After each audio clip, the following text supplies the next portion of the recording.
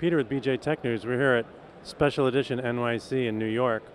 We're talking with Nick Bradshaw, artist of Wolverine and the X-Men. Hey, Nick. Hey, how's it going? Good. What you working on?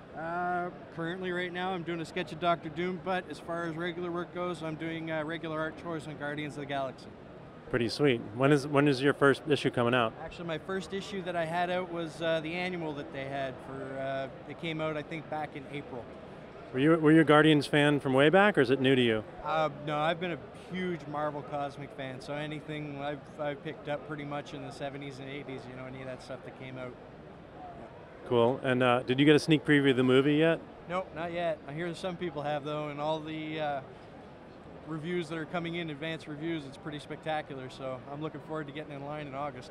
Awesome. Yeah. Seems like a pretty good gig to have right now. I think so. It's a lot of fun. Well, you're the right man for the job. Well, thank you very much. All right, thanks. Good luck. No problem. Appreciate it.